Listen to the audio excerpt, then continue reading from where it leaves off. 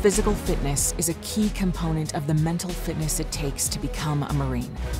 When our nation needs them, when it matters most, Marines can't fall behind. The Physical Fitness Test, or PFT, and Combat Fitness Test, or CFT, are two ways Marines must prove their battle readiness every year. While the CFT focuses on functional fitness and the demands of combat, the PFT evaluates stamina and physical conditioning.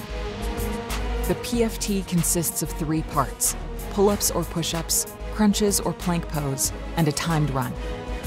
Pull-ups and push-ups test Marines' upper body strength to ensure they remain in optimum shape to win our nation's battles. Next, Marines must demonstrate their core strength by doing modified crunches or plank pose. Marines prove their stamina in a timed run. Males and females must complete the 3-mile run within 28 and 31 minutes respectively. A continuing commitment to physical fitness is a way of life for Marines. Our nation counts on the strength of its Marines to be ready at all times.